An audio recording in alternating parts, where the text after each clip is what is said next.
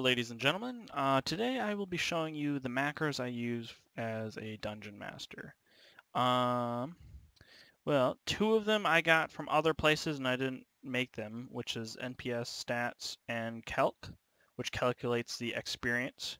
I'll show you these in character, or in action. Let's see, NPS stats basically gives you all this information, what they're wearing, their hit dice, which randomizes it, their speed, and their senses. So this basically can make their health dynamic and it can just pop up their armor real quick. Calculation, which is very helpful if you're doing a calculation like experience. If you're doing just a progression, this isn't really necessary, but if you are doing calculation, this is amazing. So let's do, let's see. Let's do 5. Show you an example of this. Let's say there's 5 NPCs, they're all level 3. And it gives you the experience each. And this shows you basically how hard the encounter was. So if the experience each was 400, it was considered a deadly encounter. Also, I have dice here, which just basically rolls. You can add a modifier to the dice. And I have all these in my macros. I have a little character called macros that have all this stuff in. I made the experience, well, I didn't make it, but I followed the instructions and I'll post them in the comments below or in the description on how to set up your experience. It kind of looks like this. I'll just show you the description instead of showing you this because there's a lot to this one. Same thing with the dice. I'll post this all maybe in a doc file because description might be too small.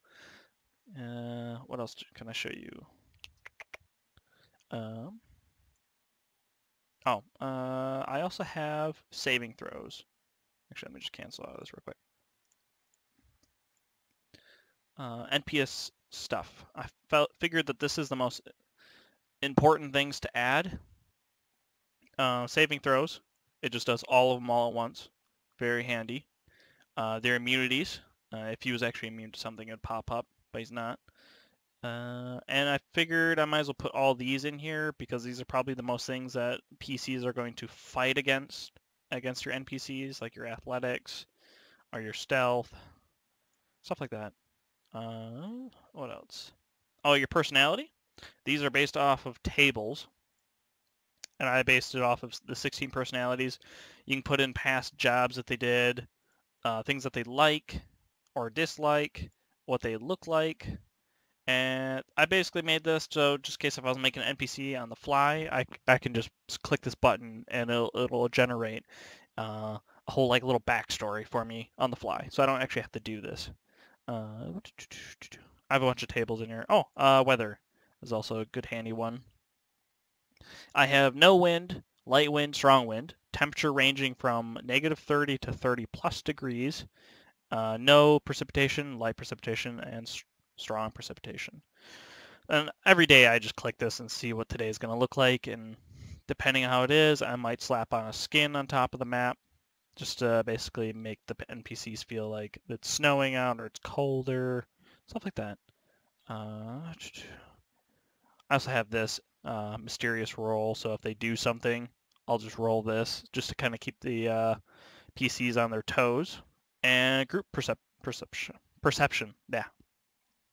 Basically, if they're walking into an area and there's a secret door and you don't want to say, oh, roll your perception, and they all fail, well, they're going to know that there's something nearby that they probably should have seen. So they're going to start doing investigations and touching things. It's kind of... Eventually, they're going to get it. So I just do a group perception that automatically does it. I'll have all these in the comments below in a doc file for you guys because honestly there is a lot of macros, and I'll show you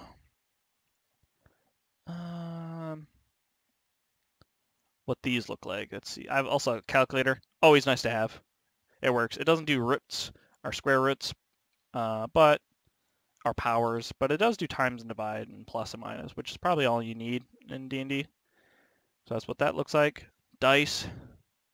And the character macros called macro, and a macro in macros called dice. which is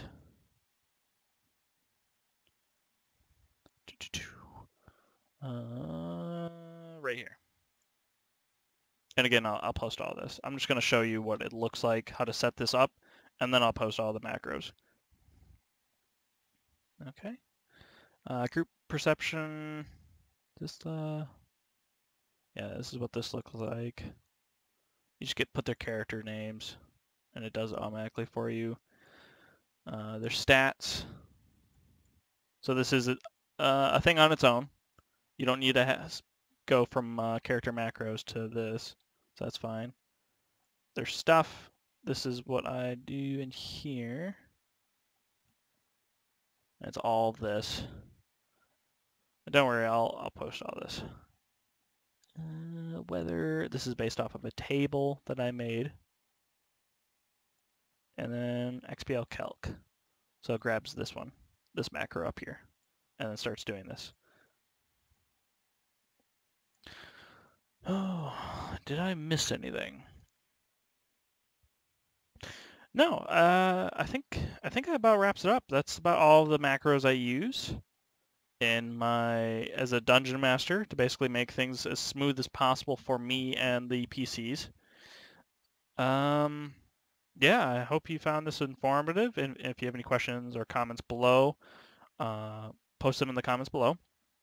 Remember, when you're making stuff, to leave out any spaces, actually, because sometimes it can mess up your code. Like if there was a space in dice, oh, that's a bad idea. Yeah. Let's do maybe this. I think it should break.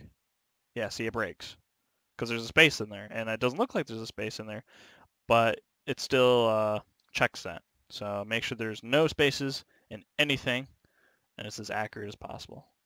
I hope this was informative, and yeah, have a good day. Bye.